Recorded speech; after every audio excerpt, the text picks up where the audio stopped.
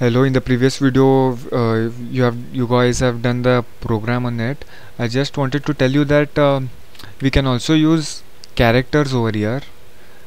Instead of writing I over here, I'll delete I and I'll write char I equals to single colon A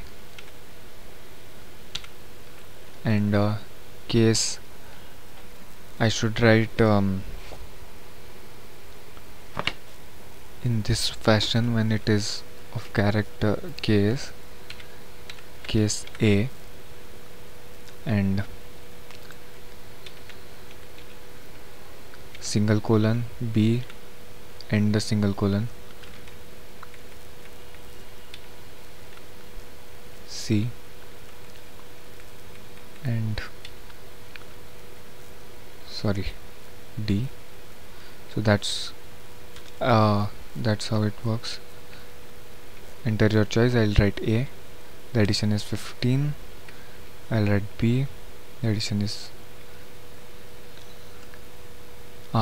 because I equals to A, I have already given I equals to A, so it displayed that number. Instead of scanf percentage %d, I'll write percentage %s. So that's all. That's what the difference I should make. Enter your choice. I'll write B now. The subtraction is 10 and C.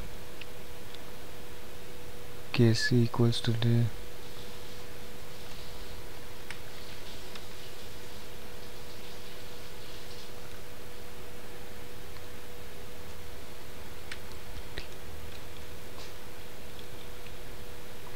So that's all I wanted to show in this video.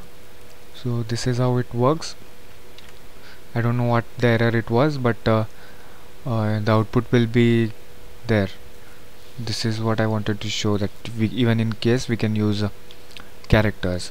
Actually these characters will be replaced using ASCII codes. Now ASCII means as the computer runs with only signals like zeros and one, American that when at initial point they had given the values of each character, they had given a value like A is the value of 117, B 118, something like that.